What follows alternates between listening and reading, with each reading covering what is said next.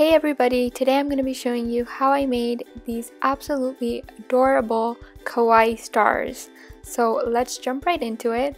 I started by mixing half translucent and half light blue polymer clay.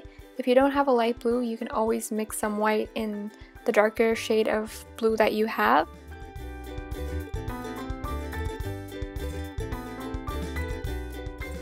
So I really wanted to make the stars kind of sparkly, so I added some white fine glitter into the clay.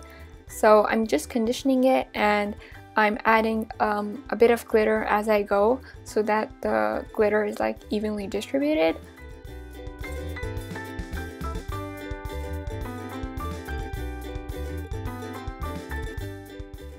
I found this star mold on Etsy for about $3 or $4. It had free shipping, so I'm gonna try to find the seller and link it in the description box down below.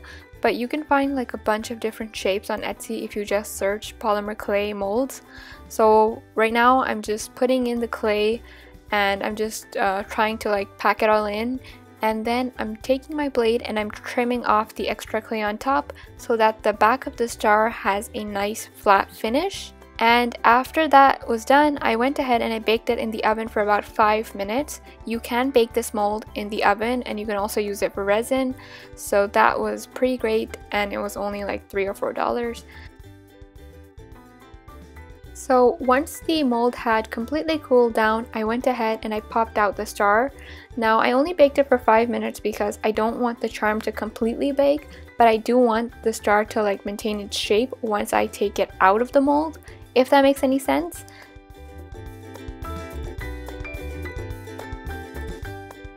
Then I put some TLS on, and then I'm just sticking on the cute face that I pretty much make in all of my videos.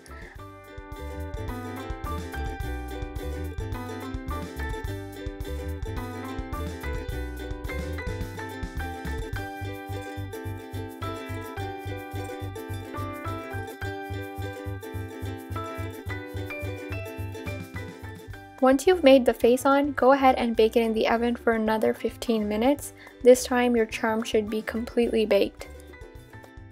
Once my charm was completely cooled down, I went ahead and I added the details on the face using acrylic paint.